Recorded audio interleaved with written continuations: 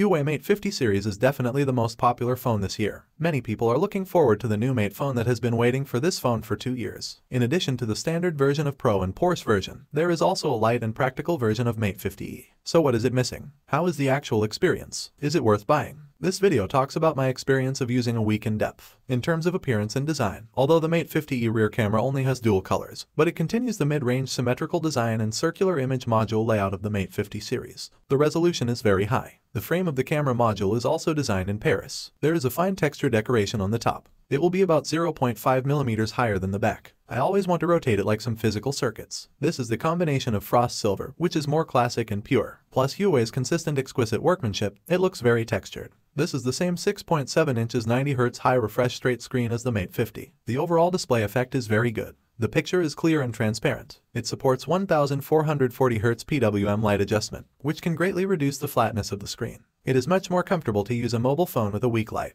In terms of grip, the Mate 50 is relatively thin overall. The weight of 201 grams is not heavy. In addition, the excess of the back frame and four corners have been made round-shaped processing. The grip is still very comfortable, but the back is a bit sticky. Overall, Huawei's Mate 50e appearance design continues the consistent simplicity and exquisiteness of the Mate series. The texture is romantic. If you don't look closely, it's almost the same as the Mate 50. The camera is one of the major upgrades to the Mate 50 series. Compared with the standard version of the Mate 50e, a telephoto lens is missing. But the main 50-megapixel RYYB main camera and the 13-megapixel ultra-wide-angle are both there. This time, the biggest upgrade is the X-Magic image and the main camera 10 degrees variable aperture. The actual imaging is actually very good and very capable. The main camera can achieve 10 degrees aperture adjustment from f1.4 to f4. It's really more fun and more natural. I tested the performance of f1.4 and f4 in the same scene. The virtualization changes are very obvious. For friends who like photography, you can take more beautiful photos through the aperture. In addition to the virtualization of the physical aperture, the virtualization of the portrait mode is also highly usable. My son's photo is very natural to zoom in and look at the edges of the hair. This main camera has f1.4 large aperture, and the night scene performance is also quite good.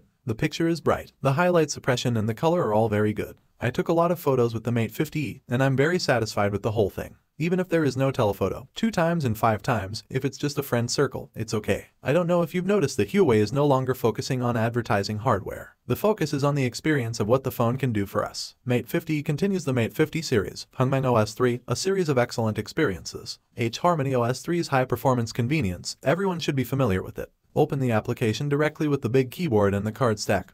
Quickly switch and operate the application directly. It has greatly improved the interaction efficiency, and the new features that have been upgraded this time are also very useful. The first is the low power emergency mode. When there is only 1% of the power left, it will remind you to turn on the emergency mode in 30 seconds. Then switch to the emergency mode. You can choose 6 common applications in full black. In fact, you can wait for about 3 hours and make a call for 10 minutes. Scan the code more than 4 times. It's still very useful for occasionally powering up. The second is super space storage compression. For us who use WeChat as an office software, it's too useful. For example, I sent a couple of colleagues a 300-megapixel PPT and sent it to the group. I also used WPS to open it. When you open the file manager, there are 8 copies of the same file. It accounts for about 2.5 GB of memory. The loss-free compression will delete 7 copies of it. But you can open every record you have sent before. If you used to clean up the data, you don't remember where you saved it. You can't open it by searching on WeChat. Huawei's self-saving space also retains the convenience of use. The third is the texture scan code. Unlock and open the phone. The normal scan code position will point the phone to the QR code. 2 seconds later, the phone will vibrate and a recognition QR code icon will appear. You can double-click this icon or tap the back cover twice in a row. It will recognize the QR code and jump. Whether you are a payment code, health code, or other QR codes, it will need you to open the app according to the QR code type in advance. Direct recognition and jump. Convenient and saves time. The fourth is the super site.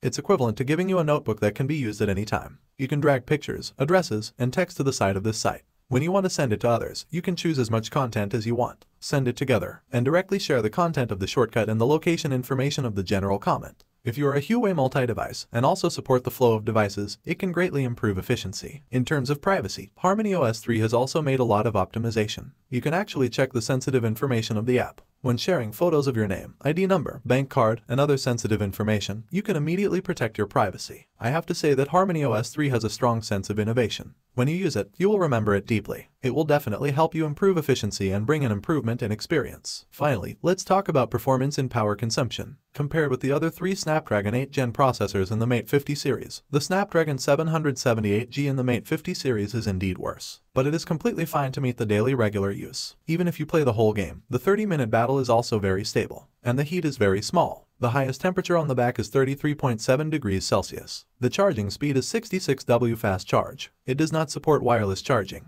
The charging rate is also relatively fast. The battery size is 4460 mAh. I tested the power consumption of the regular use scene for your reference. No problem using it for a day. By the way, there is also the Mate 50e that many people want. Overall, I am very satisfied with the depth of use of Huawei Mate 50e, because the core part of the Mate 50 series, the Mate 50e, has it. There are less low-frequency functions that many people may not use. Compared with the standard version, it is also 1,000 yuan cheaper. If you like the design and exquisite workmanship of the Huawei Mate series and the innovation of HarmonyOS, the regular use is basically useless. Huawei Mate 50e is indeed a practical and super value-added choice. Use the least money to buy back the core experience. What do you think? Okay, that's it for this video. What do you want to know? Welcome to leave a message. Thanks for forwarding comments and likes. See you in the next video. Bye-bye.